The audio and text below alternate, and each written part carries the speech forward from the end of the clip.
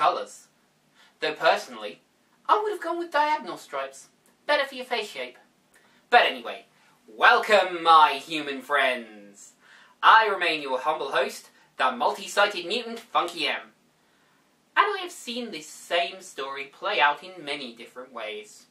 For example, somewhere between the time that Charles Xavier and Erik Lensherr first met and the congressional hearing in the not-too-distant future, something went down to put Professor X and Magneto on opposite sides of the coin. Let's take a look at that story.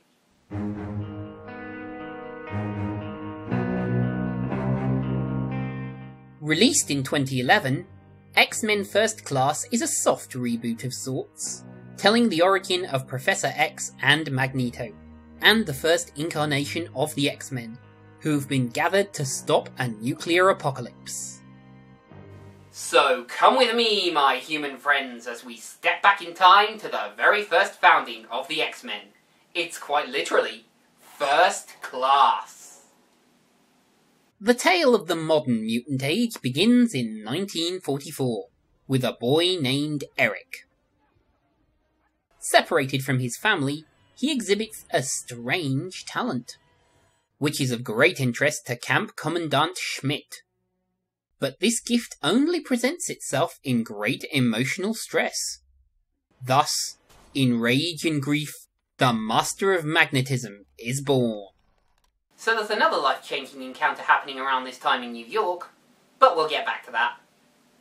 Skip ahead by 18 years, and Erik is now a man.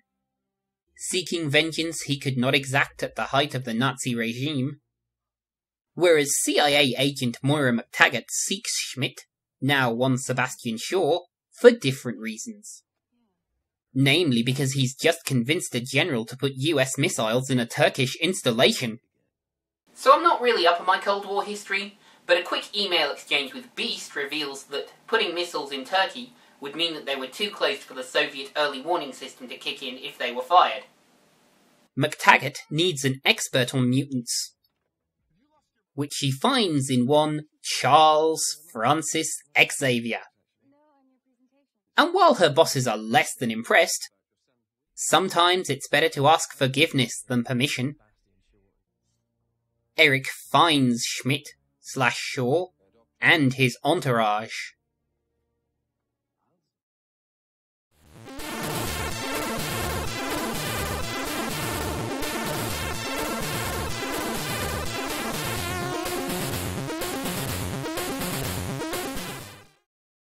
Enter Xavier and the US forces, who convince Erik not to die for vengeance. And so, our mutants are given their own facility, where we meet Hank McCoy, and discover Cerebro, which of course leads to a recruitment montage. Don't get your hopes up, Wolvie's only a cameo in this one. With our protagonists gathered, they discuss code names, and showcase abilities. But our heroes have bigger fish to fry, on a mission to Russia. Without Shaw, the CIA are reluctant to move. But Erik isn't CIA, and he won't be denied. And it's only recently that they've come up with plastic weaponry. These flat scans. They don't catch on too quick. But there's worse to come back in the US, as Shaw destroys the facility and tries to talk the recruits into joining him. And one of them does.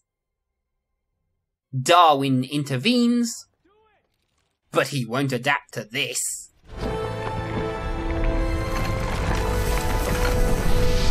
But the rest of the team won't let Darwin's death be in vain, and at Xavier's mansion, they begin training for battle. Must have been difficult to train without all the modcons we've got these days. Reminds you how lucky we are to live in this time. But then again, it does mean that they never had to face the horrors of the danger room. Scars.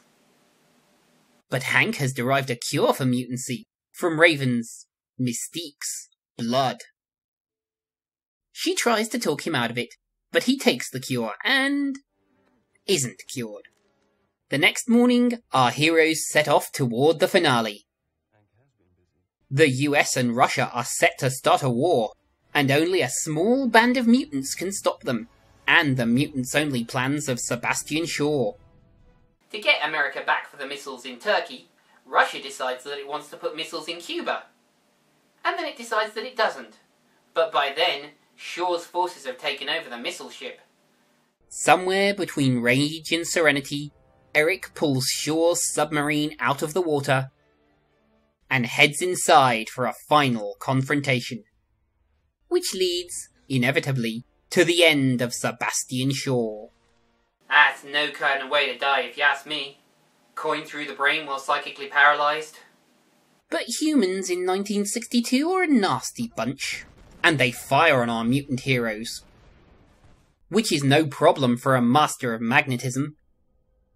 But it is a problem for Charles, who catches a stray bullet for his troubles. I can't feel my legs.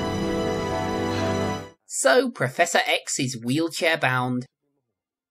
Magneto forms a brotherhood of mutants, and Moira McTaggart is removed from the picture. So, another one down. And I think this one deserves its spot on the Mutant-thon team. The saga begins again, switched from the not-too-distant future to the ever-more distant past. Though still relatively recent, as the 1960s were. And actually, it works. It works as an origin story for Magneto, which is how it was originally planned, before it became the ensemble it is. And as an introduction to the new cast, who will carry this franchise through at least 2 more movies. And speaking of these characters, McAvoy's louche pre-Professor Charles Xavier, Fassbender's vengeance-driven pre-Magneto Erik Lensherr, Jennifer Lawrence's socially awakening mutant and proud Mystique, and even Nicholas Holt's awkward nerdy pre-Beast Hank McCoy, they shine on screen.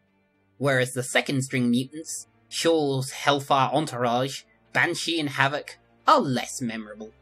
Kevin Bacon is every inch the Bond villain in the role of Sebastian Shaw, which is slightly silly, but the menace is subtle. Cold. The basic plot starts out well enough, before splitting in 2, and then joining back up again, but never really loses focus, switching between scenes to add tension or cut tension, though it does take a back seat to the characters, which is really how a movie should work, with the characters driving the plot, and not vice versa. And like the first X-Men movie, 11 years before, it's well performed, even as it's so much more action-oriented, with 20-something Xavier and Magneto.